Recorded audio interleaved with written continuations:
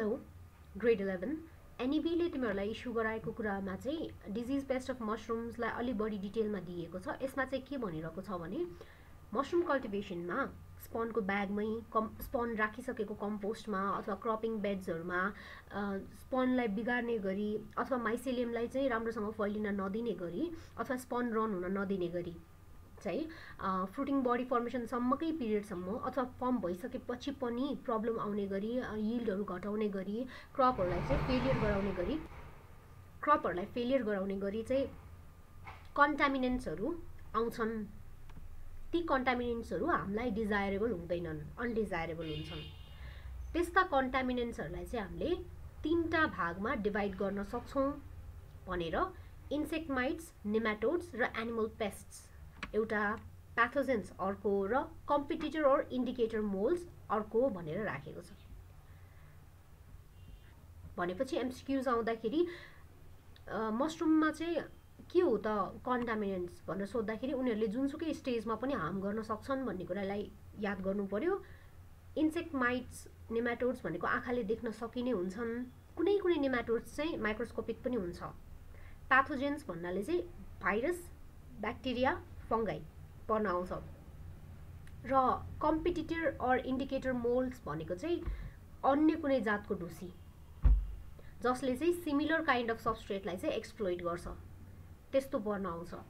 So यो तीनटै कुराहरू चाहिँ as a competitor, as a कन्टामिनेन्ट, as a disease paste causing active agents अथवा disease पेस्टलाई चाहिँ ल्याउन सक्ने कुराको रूपमा चाहिँ यो सबै कुराहरू आइपुग्छ। ब्याक्टेरियाको इक्जाम्पल्सहरू इम्पोर्टेन्ट हुन जान्छ, जस्तो स्युडोमोनास टोलासी। स्युडोमोनासको स्पेसिस भनेको सबै ब्याक्टेरिया हो। भर्टिसिलियम फङ्गिकोला फन्जाई हो। माइकोगाइन पर्सिकोला फङ्गाई हो। माइकोगोन पर्निसियोसा फङ्गाई हो। ड्याक्टाइलियम डेन्ड्रोइड्स फङ्गाई हो। ट्राइकोडर्मा भिरिडी फङ्गाई हो। कम्पिटिटर मोल्ड्सहरू भनेको चाहिँ सेम सबस्ट्रेटमा ग्रो हुने तर हामीले लगाएको फङ्गाई भन्दा अर्को। र यस्तो कन्टामिनेन्ट्सहरू केबाट आउँछ त भन्ने कुरा पनि तिमीहरूलाई एमसीक्यूजमा आउन सक्छ। एयरबाट, हावाबाट, तिम्रो माइसेलियम अथवा स्पनमै आएको पनि हुन सक्छ, सबस्ट्रेट अथवा कम्पोस्टमा आएको हुन सक्छ।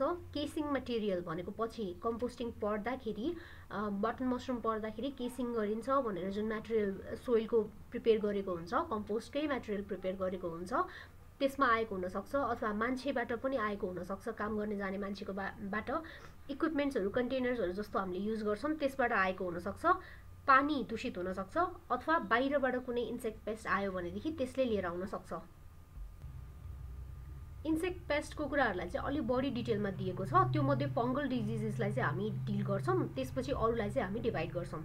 फङ्गल डिजिजमा पहिलो green mould, mainly trichoderma, Penicillium र एस्परजिलस यिनीहरू आयो भनेदेखि त्यसलाई ग्रीन मोल्डमा एसोसिएट गर्न सकिन्छ। ट्राइकोडर्माले जेनरली लिएर आउँछ। र यस्तो हुँदाखेरि हामीले मसरुमलाई जुन सबस्ट्रेटमा राखेको छौँ त्यसको सर्फेसमा चाहिँ हरियो किसिमको प्याचहरू निस्किन्छ, जसले चाहिँ अरू हामीले लगाएको मसरुमलाई चाहिँ ग्रो हुन दिँदैन र व्हाइटिश ग्रिनिश खालको चाहिँ आफ्नो ग्रोथ यसले देखाउँछ। र अलि बढी वेट पनि हुन्छ, त्यो एरिया बढी गिलो खालको पनि हुन्छ र त्यो एरियामा चाहिँ अलिकति अनहाइजेनिक पनि देखिन्छ, लेउ लागेको जस्तो चिसो चिसो देखिन्छ। र चिसो मात्र देखिने होइन, त्यो ठाउँमा पीएच पनि कम हुन्छ।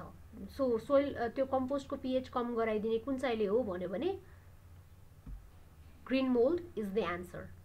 ट्राइकोडर्माको स्पिसिसहरूले भिरिडी, कोनिगी, हार्जियानम, हामाटम, यसलाई कन्ट्रोल गर्नको लागि चाहिँ सरसफाइ गर्ने अनि कम्पोस्टको इन्ग्रेडियन्टहरूलाई सफा बनाउने, जुन सबस्ट्रेटहरू छ त्यो सफा प्रयोग गर्ने, स्पन भरपर्दो प्रयोग गर्ने, बेला बेलामा यदि कम्पोस्ट युज गरिरहेको छ भने चलाइराख्ने, पास्चराइजेसन गर्ने कम्पोस्टलाई होइन, भित्र आउने बेलामा खुट्टाहरूलाई चाहिँ फुड डिपहरूमा डिप गरेर लिएर आउने, त्यो चुन लगाउने, फर्मालिनको स्प्रेहरू कम गर्ने, तर पहिला सुरुमा चाहिँ राम्रोसँग क्लिन गरेको हुनु पर्यो, इक्विपमेन्टहरू सफा हुनु पर्यो, हाम्रो लुगाहरू, एप्रोनहरू सफा हुनु पर्यो। अनि बेला बेलामा कार्बेन्डाजिम, थाइबेन्डाजोल, म्यान्कोजेब जस्तो चाहिँ एन्टिफङ्गल फङ्गिसाइड्सहरू स्प्रे गरिरहनुपर्छ। त्यसपछि चाहिँ अलिभ ग्रीन मोल्ड, यो पनि फंगल डिजिजेसले आउने हो र मिलिटरी ग्रीन कलरको ककल बर्ड्सहरु अपियर हुन्छ भनेर भनेको छ। हेर्दाखेरि माथिपट्टि डल्लो डल्लो परेको फुर्र परेको मिलिटरी ग्रीन कलरको चाहिँ स्पन रन हुने बेलामै माथिपट्टि निस्किन्छ, हेर्दैखेरि थाहा हुन्छ भन्ने कुरा हो। चिटोमियम ओलिभेसियम र चिटोमियम ग्लोबोजम भन्छ।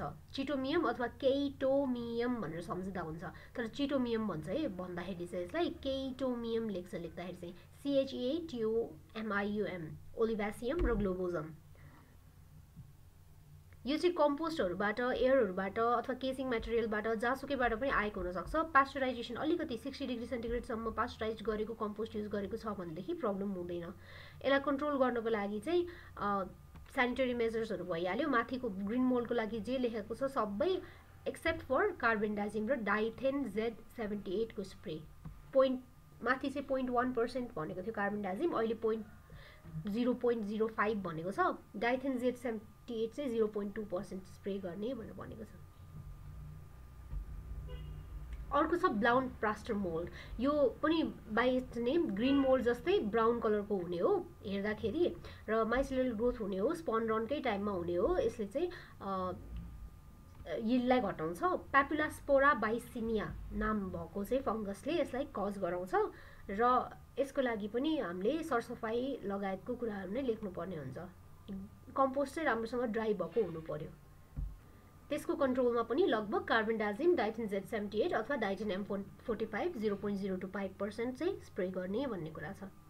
अरु कुराहरुमा जिप्सम राख्ने, चुनाहरु प्रयोग गर्ने, सैनिटेसन सबै कुरा चाहिँ हुनै पर्यो। त्यो बाहेकको छ स्कोपुलारियोप्सिस फ्युमिकोला भन्ने। स्कोपुलारियोप्सिस फ्युमिकोला is the white plaster mold's causative agent र यसलाई चाहिँ लगभग pH माथि भयो भनेदेखि यसले फेभर गर्छ। भनेको हामीले बनाएको कम्पोस्टको pH 8 भन्दा माथि भयो भने चाहिँ यो लाग्छ र यसले एकदमै धेरै यिल्ड लस गराउँछ। तर नाम अनुसार यसले चाहिँ व्हाइट खालको मोल्ड देखिन्छ। ओभरअलमा मोल्ड चाहिँ जस्तो सुकै भए पनि देखिनु भएन भन्ने कुरा हो।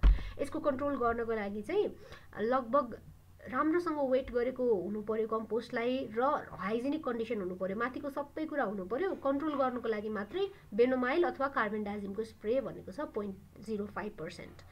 pH लाई चाहिँ राइट ठाउँमा राख्नको लागि जिप्समहरु एड गर्ने र बेला बेलामा कम्पोस्टिङ गर्दाखेरि पर्छ कम्पोस्टमा चाहिँ एमोनिया बढी हुनु भएन। एमोनियालाई हटाउने, तर ठ्याक्क त्यो एमोनियालाई हटाउने चक्करमा धेरै जिप्सम पनि एड गर्ने होइन, ठिक्क एड गर्ने। अनि त्यसपछि कन्ट्रोल्ड pH मा चाहिँ छ भनेर अस्योर गरेपछि मात्र कम्पोस्टलाई युज गर्ने। त्यो बाहेक येलो मोल्ड भनेको छ कन्फेटी वर्डिग्रिज अथवा म्याट डिजिज भनेको छ। यो कुरा MCQ मा आउन सक्छ। यसको नाम चाहिँ कन्फेटी वर्डिग्रिज र म्याट डिजिज भनेर छ, टिपी राख्दा राम्रो। र अरुको भन्दा फरक येलो कलरको माइसेलियल ग्रोथ भइदिने हो। सो जुन कलरको नाम छ त्यो कलरको चाहिँ mycelium all over the compost आइदिन्छ। त्यसको कजेटिभ अर्गानिजम चाहिँ क्रिसोस्पोरियम ल्युटियम। यो पनि फंगस हो र यसले चाहिँ लगभग सुरुमा नै अट्याक गर्छ। फंगल स्प्रेड हुने बेलामै अट्याक गर्छ। यसको कन्ट्रोल मेजर्समा पनि सिमिलर कुराहरु लेख्न सकिन्छ, कुनै पनि नयाँ कुरा छैन। अर्को छ सेपेडोनियम येलो मोल्ड। यसको कजेटिभ अर्गानिजम यसको नामले बताउँछ सेपेडोनियम क्राइसोस्पर्मम अथवा सेपेडोनियम महेश्वरानियम। नेपाली इन्डियन नाम छ महेश्वरानियम। महेश्वरी आनम छ कि त्यो याद गर्नु पर्यो। यो चाहिँ दुईटा कम्पोस्टको बीचमा, कम्पोस्टको दुईटा लेयर गराइन्छ हामीले, त्यो दुईटा लेयरको बीचमा अथवा तलपट्टि चाहिँ हुन्छ र यसले पनि राम्रोसँग पास्चराइज नगरेको कम्पोस्टमा नै हो आफ्नो रङ देखाउने। यसलाई कन्ट्रोल गर्नको लागि फर्मालिन कार्बेन्डाजिमको युज भनेको छ। अर्को छ फल्स ट्रफल जस्तो देखिने तर फल्स ट्रफल एगरिकस बाइस्पोरस अथवा बाइटोर्किसको बेड्सहरुमा चाहिँ यो आउँछ। डाइलियोमाइसिस माइक्रोस्पोरसले गर्दा आउँछ र यसको लागि पनि अरुलाई जस्तै कन्ट्रोल मेजर्सहरु हुन्छ।